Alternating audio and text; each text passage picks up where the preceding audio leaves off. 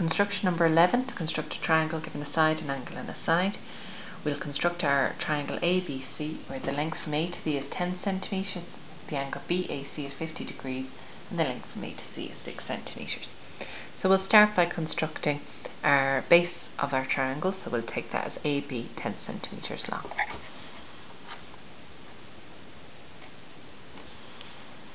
Using our ruler, we draw a line 10 centimetres long. So A, B. Next, we use our protractor, placing the protractor on A, lining it up with the line AB, we'll draw an angle 50 degrees.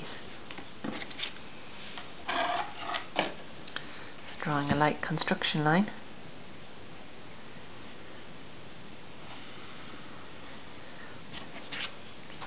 we draw a ray from A and going through what will be C.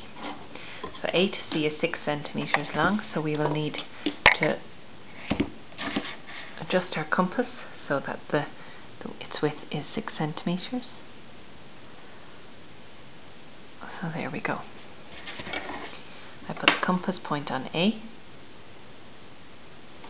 and swing an arc. The intersection point here is our point C. Use my ruler, I can draw a straight edge from A to C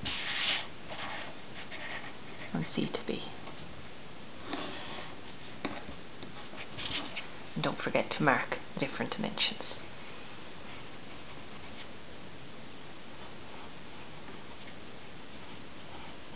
And there we have our triangle.